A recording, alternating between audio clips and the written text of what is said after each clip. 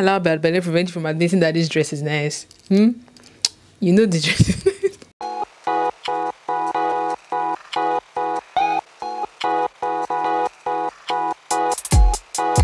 What's up guys, welcome back to the channel. This is going to be a tutorial for this gorgeous piece I have on here.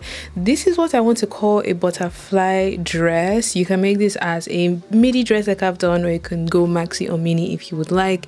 This I'm going to be showing how to make the pattern, how I'm going to cut, stitch everything together. So this is the only video you need to watch, and it's very easy and beginner friendly. So it's something that I did in less than 3 hours. I think if I time myself correctly, it took me less than 3 hours to put this all together, and I am obsessed. Paired with this orange wig. Oh my gosh, nobody can tell me anything in this dress. Anyways, if you guys like to see how I made this dress, make sure to keep on watching. Give it a thumbs up if you enjoyed, share it with your sewing community, and let's get into this video because it's so good, man. It's just so good. By the way, if you have not entered the Valentine's giveaway, where I'm going to be giving away a brand new Brother LS 14 sewing machine to one lucky winner, make sure to do so. I'm going to leave instructions in the video description so you can enter the competition and possibly win the machine for yourself. The winner is going to be announced on the 14th of February, so good luck to all of you guys. With that being said, let's get into the tutorial.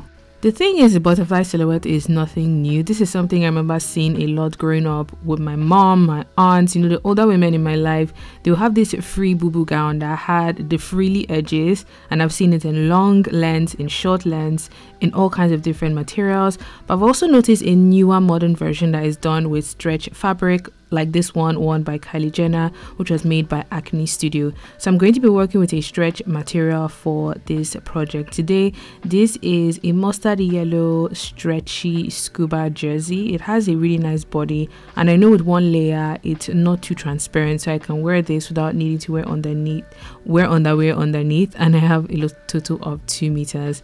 These are the measurements I'm going to be working with. I highly recommend you work with yours or that of your client for the best outcome. Do check out the video where I show how to take your measurements if you're not sure where to start.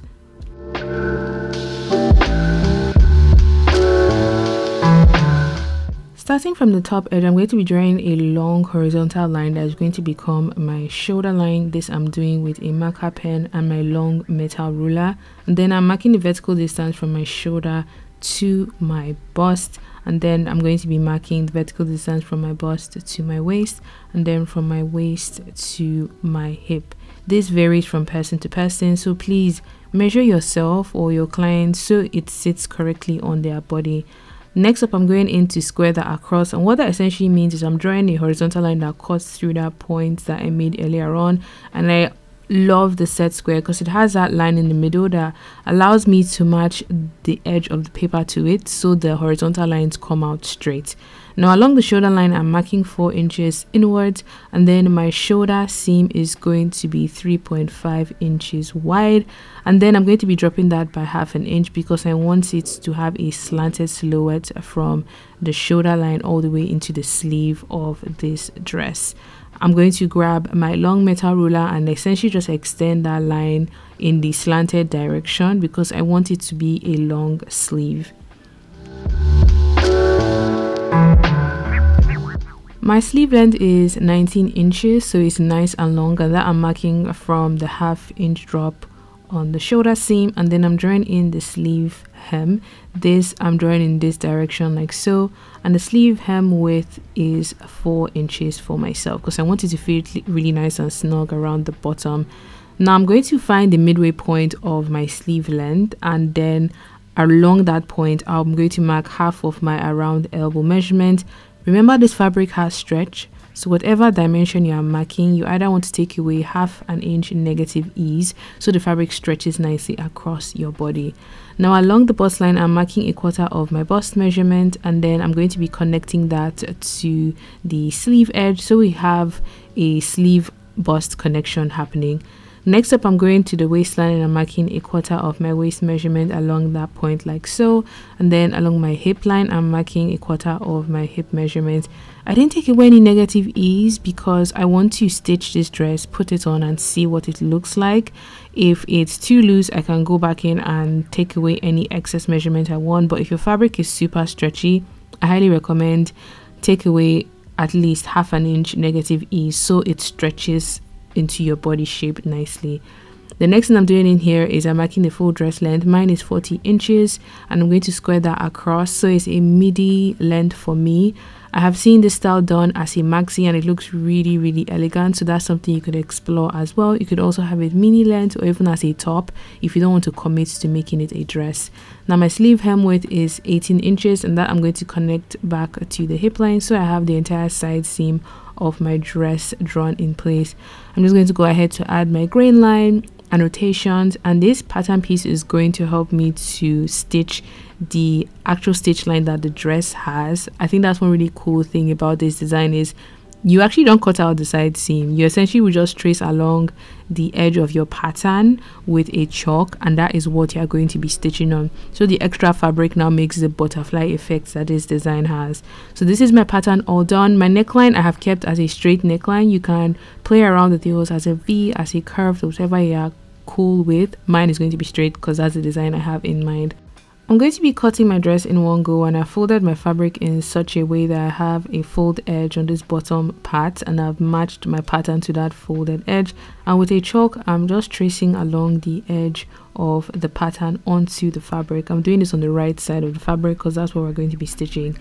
At this point I realized I should have actually added a seam allowance to the top part of the dress, but I was so lucky this fabric has stretch. So if you're doing yours, please add the seam allowance there. You could also extend your neckline upwards so you have a little bit to hem it away, but I got away with it because this fabric is a knitted fabric, so it's not going to fray along the edges and a stretch, so it will still fit me nicely. Now I've put wrong sides together and I'm going to be joining the shoulder seam, so the entire top edge of the pattern, leaving the neck line open, so that's how you get in and out of the dress.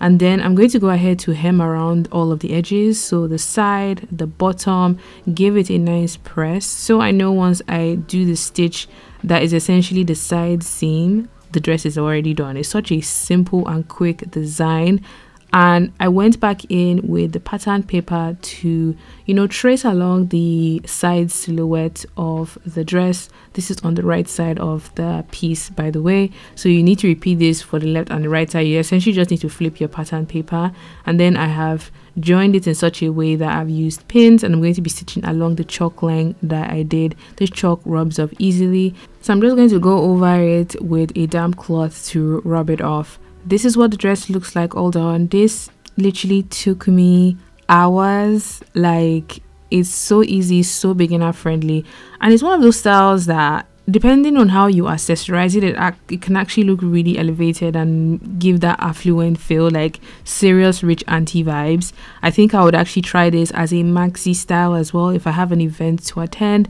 The inspiration picture was in this like nudish cream color, but I decided to play around with the length and the color of my fabric choice, and I love how it came out. This is something you can try out if you are not, you know, super experienced with sewing and designing. It's very easy to make and very beginner friendly. So I would love to see your creation on social media as well, so please tag me at Kim Dave Designs, and I'm actually curious to see what you guys would do, your fabric choices, your length, and all that good stuff. Until next time, have a good morning, afternoon, and evening wherever you are. Thank you so much for watching, and shout out to all of our channel members who keep this channel growing and thriving. I appreciate every single one of you guys.